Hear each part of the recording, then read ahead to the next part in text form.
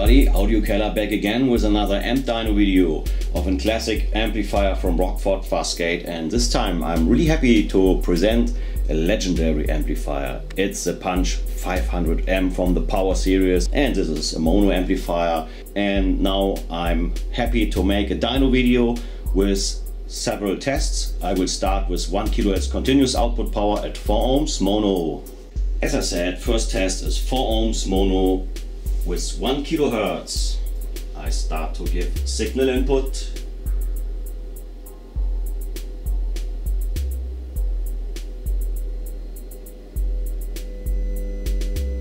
So this is the maximum I can get out of the amp.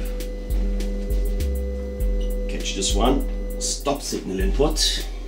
357 or 356 watts of continuous output power into a 4 ohm mono load. Here is the clamp meter, and now I give full signal at 4 ohms. And the amplifier is pulling 37.3 amps. That's an efficiency mono 4 ohms of almost 70%. I got 69.86%. And now I'm testing dynamic power 1 kHz 20 cycles. And I always try to get all cycles at the same level. We have this here in this case. And we have no signs of clipping. Everything is alright. And I have a maximum voltage of 56.8 volts. And in this case, mono 4 ohms. Dynamically, I have around 413 watts. The dynamic value is the value of power you can read in your punch verification certificate. That's dynamically. And now I try to test with 8 cycles.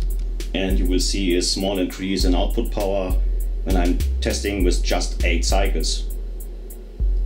A lot of pro audio manufacturers are testing in this way, and even with just 1 cycle, and put that value in their data sheets. I am playing the same game right now. So I have 8 cycles, all the same level, and I have a maximum voltage of 60 volts and free of clipping.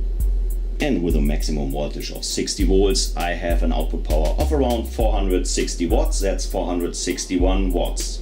Now I'm playing with just 1 cycle. Absolutely peak power, just for testing. And you can see we cannot take this value because we have clip here and clip there. So I reduce the gain a little bit and try to catch another one. We can call this a clean cycle. So we have 62.4 volts. And with 62.4 volts, we have almost 500 watts, mono 4 ohms. We have 499 watts. And now I do again the continuous power test, but this time 2 ohms, mono. I start signal input.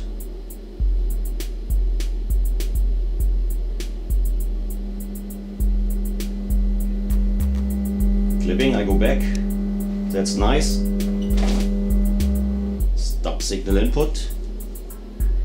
And I have a maximum voltage of 47.2 volts. And with a maximum output voltage of 47.2 volts, I have an output power of 557 watts of continuous output power, mono 2 ohms.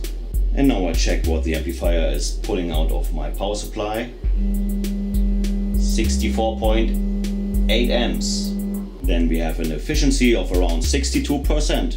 Dynamic power test, mono 2 ohms. I catch one. And you can see all are the same level and absolutely free of clipping. We have a maximum voltage of 52 volts. And with 52 volts, I have an output power dynamically 20 cycles of 676 watts. And it's almost unbelievable. Maybe I made a mistake, but if I take the dynamic power of the amplifier for efficiency calculation, I got an efficiency of over 70%, 76%. Another dynamic power test with 8 cycles should result in a higher output power value. So we have here 55.2 volts, and I check out all free of clipping, all cycles same level. With 8 cycles driven into the amplifier, which is simulating a minimum frequency of around 125 Hz, we have an output power of 760.5 watts. Let's play the game with just one cycle at 2 ohms mono. And playing with just one cycle to check out the maximum peak power for just 1 millisecond of the amplifier. And with 60 volts we have ridiculous 900 watts into a 2 ohm load mono. Now I have the dynamic power test mono 1 ohm, and I guess with 20 cycles the protection circuit will kick in. So I give signal, catch 1, so I can't maintain 20 cycles at the same level. You see this here, the first cycles are clean, no clipping. So we have 52.6 volts.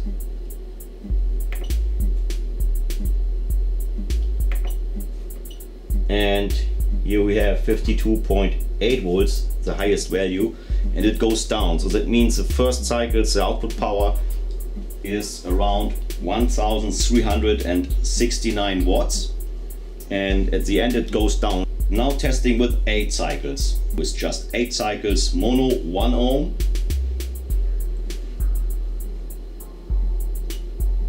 And now we see we have all cycles at the same level. And no clipping, everything is all right, and we have a maximum voltage of 49.6 volts. It puts out 1225 watts. And if you're interested what the amplifier is putting out with just one cycle, that means for 1 millisecond, I catch this cycle here and we have, you can see it, maximum voltage of 56 volts. With 56 volts the amplifier is able to put out 1568 watts, but only for 1 millisecond. That's tested with just one cycle of 1 kilohertz. This is absolutely peak power.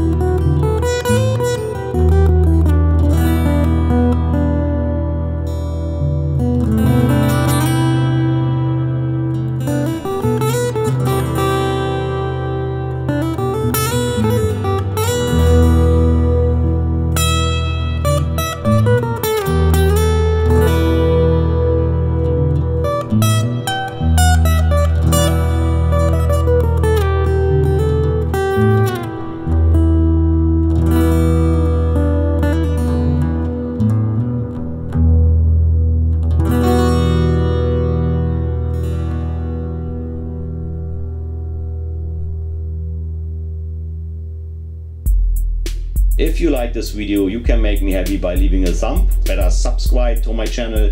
I will continue doing dyno videos of classic amplifiers, and I hope you enjoy this. And see you next time for the next dyno video. Thank you very much for watching. Bye bye.